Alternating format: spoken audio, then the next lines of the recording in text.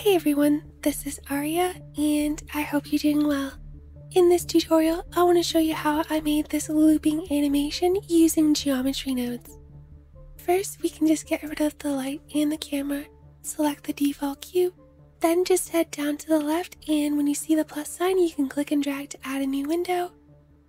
Select here and head into the geometry node editor, then click new. Since we're using a spiral curve as our base, we can just delete our group input. Next, we can hit Shift A. I'm just going to go to search, type in spiral, and add a curved spiral. Then just connect this to the group output. Then to get this spiral to look the way we want it, we just have to change a couple things. So first, let's set the rotations to 3. We can leave the start radius just as it is, and for the end radius, we're going to type in -0.1. Now we have the base for our animation. The next thing that we need to do is to give our curve some thickness. So what we're going to do is we're going to convert to a mesh by hitting Shift A, and then you can just search for curve to mesh. Then we can just drop that in. We still need to add a profile for our curve. In this case, I want to use a square shape, so we're going to hit Shift A, then head to curve primitives, and we can select quadrilateral. Then we're just going to hook our curve into the profile. You'll notice that it's quite large. I'm just going to change the width to 0.12 and the height to 0.03. Now we have a basic mesh. The next thing that we're going to add is a node called Split Edges. So Shift A and search for Split Edges. Then once we drop this in, you'll see now it's basically gone through and split up all of our edges. Next, we need to add a node called Scale Elements.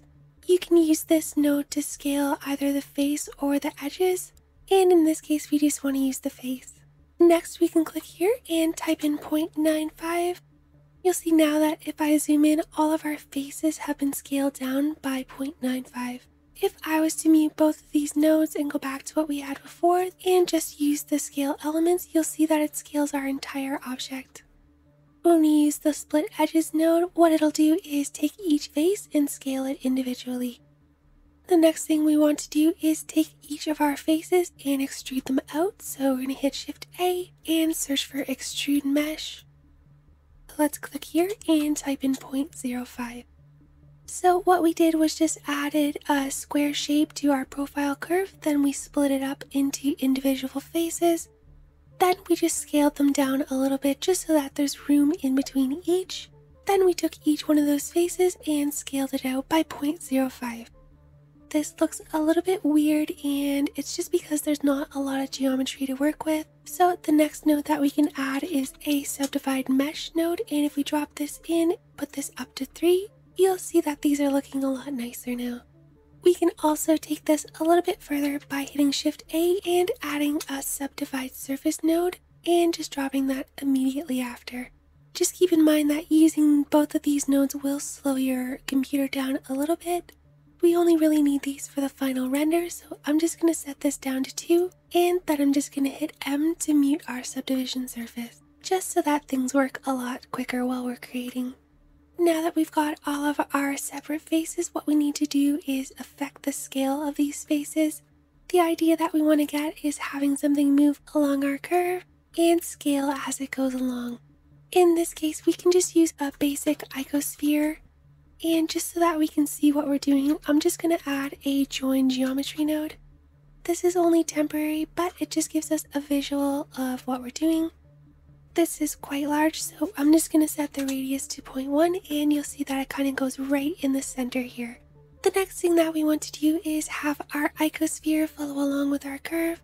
The way we do that is by using a set position node. So we can hit Shift A, type in set, and then select set position. And we just want to drop that right after the icosphere. We need to add in one more node, so hit Shift A and we're going to type sample curve. Then if we take our curve output and hook it into the curve, you'll see now that we're able to get information about our position, tangent, and normals. In this case, we want to use our position and we can hook that directly into the offset. As soon as I do that, you'll see that our icosphere jumps to the beginning of our curve. I'm going to set this to factor just because now we can use a value between 0 and 1 to move our icosphere. And you'll see as I move this up and down, it travels up and down the curve.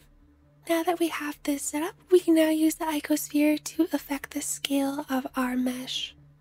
The next node that we want to add is a scale elements node, so Shift A and type in scale and drop it in at the end here. What we want to do is use the position of our icosphere to affect the scale of our mesh. What we need to do is use another node that will take our position and allow us to use it for the scale. The quick way to do that is using the geometry proximity node. You'll notice if I drop this in here, it kind of cuts the line here. The reason why is, again, this line here is just a preview, so we don't even really need this, but I'm just going to hook it up for now just so that you can see where the icosphere is.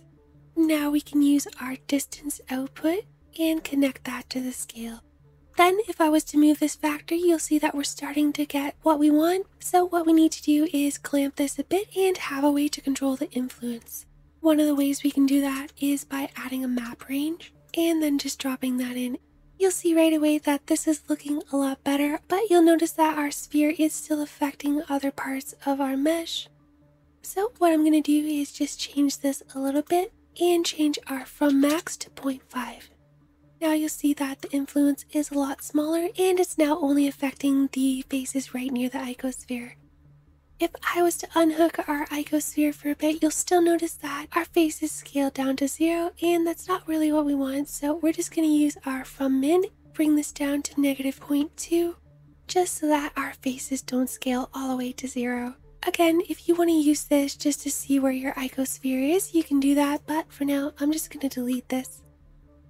Now that we've got our basic setup, we can animate our factor. So just make sure to set the factor to 0 on the sample curve node. As well, make sure you're on frame 1. Then you can right click and insert a keyframe. You'll see that even though we set a keyframe, it's not really showing up in our timeline, even if we select our node.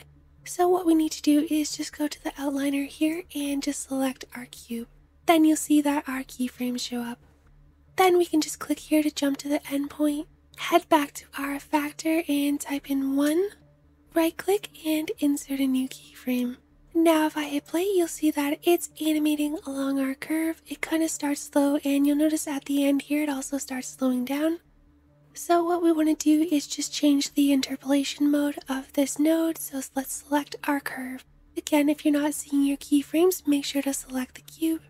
Make sure that you've got both keyframes selected, hit T and select linear. Now that we have our basic animation, we can start adding a bit of complexity to it by having our faces move away from our curve as the icosphere passes by. The way we can do that is by adding a set position node. So I'm just going to move this over a little bit, hit Shift A and type in set, then select set position and just drop it in here on our top line. Since we're using the icosphere to affect our position, we can just select this distance output and hook it into the offset. This isn't at all what we want, so we're just going to add another map range node just so that we can control this a little bit more. You'll notice that it kind of looks like it's doing nothing right where the icosphere is and affecting everything else, so what we want to do is just invert our influence. So I'm going to select 2 min and type in 1 and then set the 2 max to 0.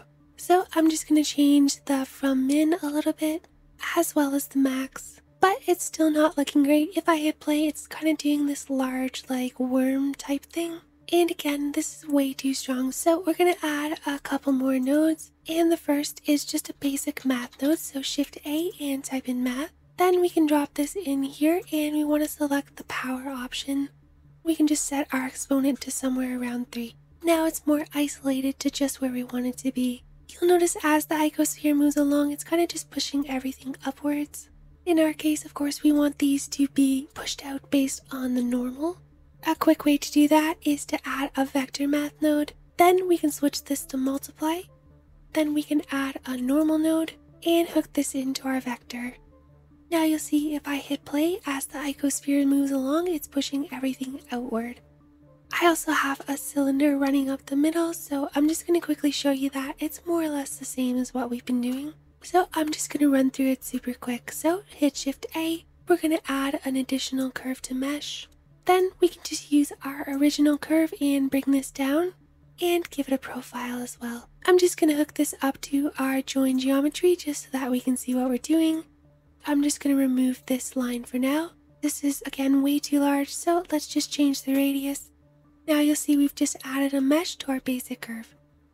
What we want to do is affect the radius of this curve based on the position of our icosphere. So we need to add one more node, which is a set curve radius node, and we can just drop that in right before the mesh. You'll notice that our curve disappears, and it's just because our radius is so small. So again, we can just use our geometry proximity node and connect the distance to the radius. Now if I hit play, you'll see that it's very thin where our icosphere is traveling, so we just want to flip that. Let's just use a super simple method, which is adding a color ramp, then just dropping that right in between our set curve and our proximity nodes. Then all we need to do is flip the two handles. You'll notice that it's affecting it in other places, so you can just use this to change the influence a bit, but this isn't going to matter all that much because it's going to be hidden regardless. Then if I hook our original mesh back up, you'll see now it looks like it's pushing through. The final thing that we want to do is just rotate our entire curve, so we can add one more node right before our initial spiral, and it's just a simple transform node. Then we can head back to frame 1, right click our Z rotation and insert a single keyframe. Then we just want to head to the final frame, hit our arrow key to go one more frame, and we're going to type in 360. Right click and insert another keyframe. Let's set the interpolation to linear as well by hitting D and selecting linear. Now if I hit play, you'll see that we've got our final animation. You'll notice that if I let this play through right at the end, it kind of snaps back into place, and same with the beginning. So for my animation, I added a few extra nodes to get the look that I wanted. As well, you'll notice the faces aren't moving straight out from the normals, they're kind of bending. So if you want to see how I did that, you can head over to my Patreon page and sign up to become a member. You'll get the file that I used to create the final animation, as well as all the lighting and materials that I used.